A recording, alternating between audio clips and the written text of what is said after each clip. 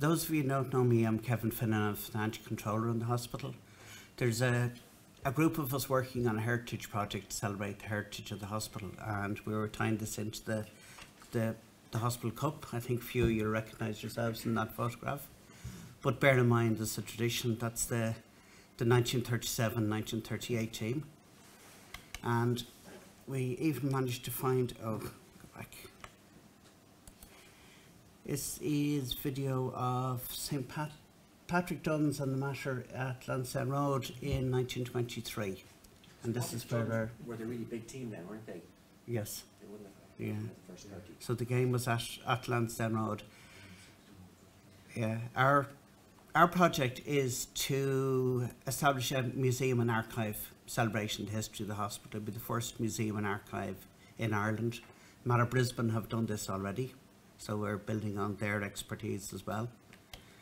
We're building on the work of others. We're building on the work of the likes of Sister Eugene Nolan, who's written the history of the hospital, the 150th anniversary history, and Frank McManus, who's collected a lot of the memory of the area.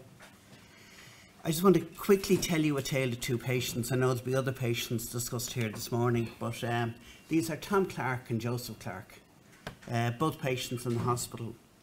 The guy on your left is probably familiar. Tom Clark, one of the signatories of 1916 Rising, was born in Britain, 15 years in jail, was wounded just before the 1916 Rising when one of the other rebels who was practicing at the time wounded him in the arm.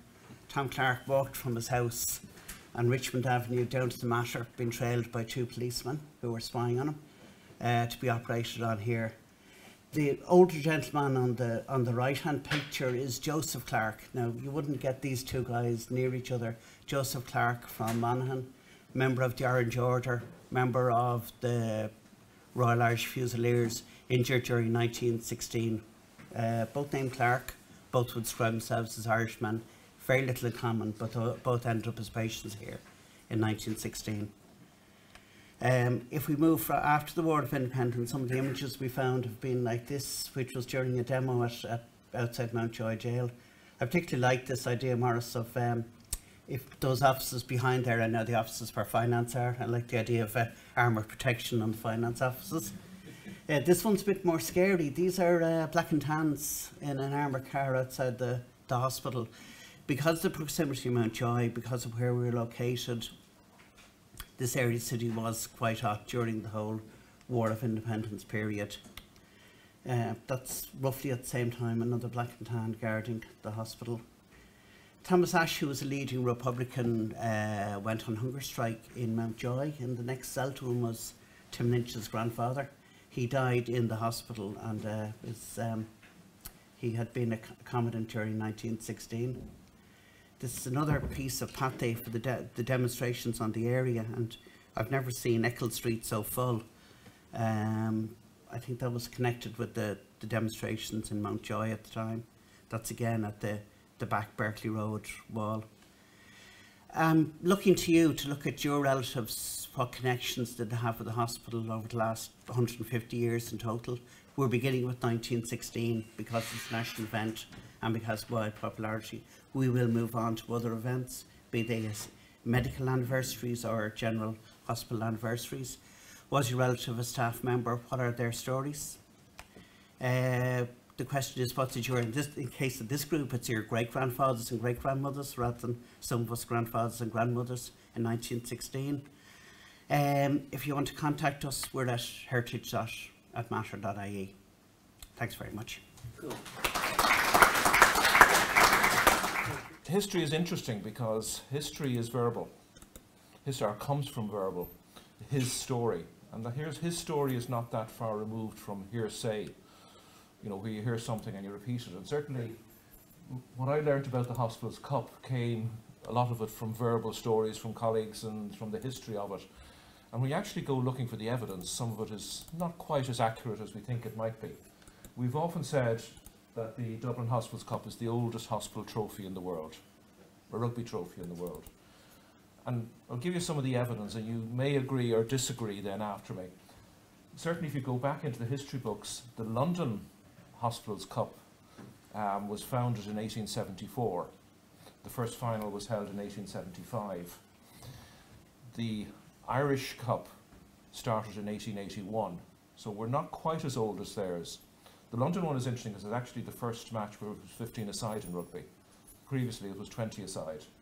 So it was historic for a couple of reasons in London. Now, trying to inquire as to why we can claim we have the oldest trophy is, there's two theories. One is that the English changed their trophy at some stage, and so our trophy, which started in 1881, is older. That may or may not be, haven't been able to find hard evidence of that. But what there is evidence of is that they actually didn't play their competition for 11 years in the 1875 up to 2016 because of the two world wars. We've a couple of gaps. We've lost 2 years in the First World War and 2 years in the Second World War. But it does mean ours has been competed for more. Even if their trophy is as old as ours has been played for more often. So I think we continue to claim that it is the oldest. Certainly the Dublin Hospitals Cup is an institution in this city, has been going, as I say, from 1881. Is that what somebody thinks of what I'm saying? It's run by a committee of 4 people, of which I'm privileged to be the Mater's representative. Hannon Mullett represents Beaumont. Con Feary is the president. Con, as you know, is an ex-Irish international professor of immunology. And the work is done by Niall Swan, who's the secretary of it and is a pathologist in St. Vincent's. So the 4 of us are the supposed coordinating body. We're the ones who have to make decisions when teams start getting a little bit obstreperous or making some sort of interesting decisions about matches and players and things like that. But it's a great tradition. We encourage you all to take part in it, to be involved in whatever capacity you can. And I must say, it's a great thrill to see it back in the Mater. Thank you. Again, I think Mr Stokes there was trying to explain the history of this competition. What's very hard to explain to anybody here who hasn't played or who's not been involved, I think most of you probably have in some shape or form, is what it actually means to a lot of people.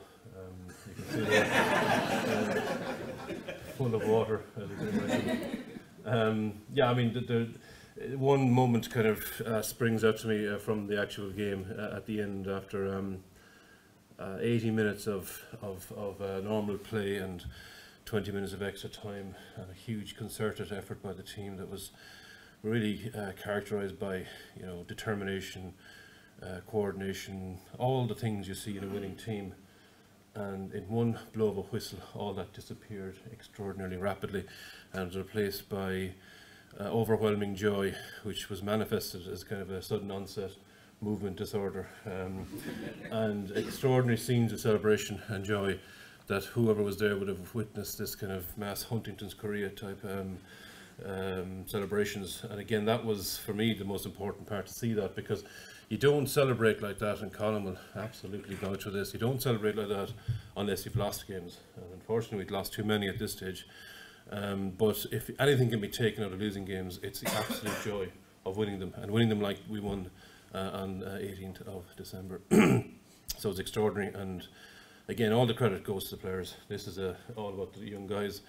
It's all about the friendships they make, the bonds they have with the hospital, but also it is a mechanism by which students mostly, but also trainee doctors and sometimes senior doctors, kind of formalise bonds with the hospital. And I think in that capacity, people over the years who've been extraordinarily important in facilitating those bonds being formed, like Mr McEntee, Mr Stokes, Hugh McCandid from the medical side, people like Dave Ryan, who was behind the scenes for a long time, an extraordinary supporter of the team. But more recently, Prof Colm O'Brien has been, I suppose, the engine behind the whole thing. And of all the senior medical staff in the hospital, I think he deserves the most credit. I think we owe him a round of applause for all his efforts. Anybody who's played it will realise what it means to them and how much they get out of it. It is a two-way street. They get a lot out of it, as well as giving us a lot as well. So we need to support them, and thank you all who have supported so far in the form of kind of going to the golf tournament, helping out along the way, etc. And more will be asked of you, I'm sure, with time, but thank you for everything. Great. Colin? Because it was originally bought in 1847 as a hunting cup, and it was handed back and bought by the medical students in 1881 in a pawn shop. So I think the trophy itself is probably the longest running trophy. The competition may not be. It was lost once though, Colin, wasn't it? So, finally to the team. So, David unfortunately sick in Limerick with the cup. Does anyone want to say anything, Patrick? It's just the Hospitals Cup. It's a great tournament. It does bond friendships. Before I started medicine, I didn't know anything about the Hospitals Cup. Didn't expect a lot, but having played in it for going on 6 years now, it really is just a fantastic cup. You really get to know people older and younger than you, and it's a great way to get to know people across various stages, and it does give you bonds with various hospitals. Yeah, great. Any other thoughts, memories, being St Vincent's? They've been for 6 years, haven't they? Chances of winning it next year? Very high. Why? A lot of these guys will be coming back. If you give them intern jobs, by the way. We have about 6 guys in final mate or more. Okay, well, fantastic. So just to